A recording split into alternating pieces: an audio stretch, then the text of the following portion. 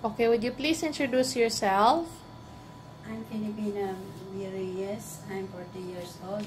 I'm married. I'm 3 children. Okay, so what is your educational I'm background? high school graduate. Okay, do you have any experience as a domestic helper before? Yes, I have in Saudi Arabia. For how long? 4 years. Okay, 4 years. Okay, so what are your duties and responsibilities?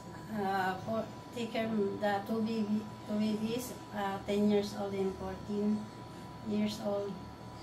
Okay, so what else is your duty at home? Cleaning the house.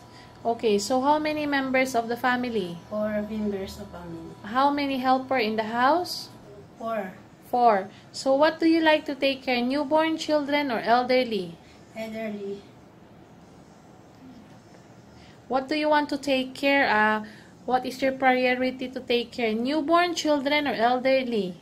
Children. Children. Okay, so if your holiday is not on Sunday, do you agree? Yes. If your employer asks you to work on your holiday and willing to pay as compensation, are you willing to do so? Yes. Do you eat pork? Yes. Are you afraid of a dog? No.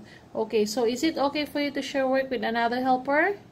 Yes. Okay, why do you want to work in Hong Kong?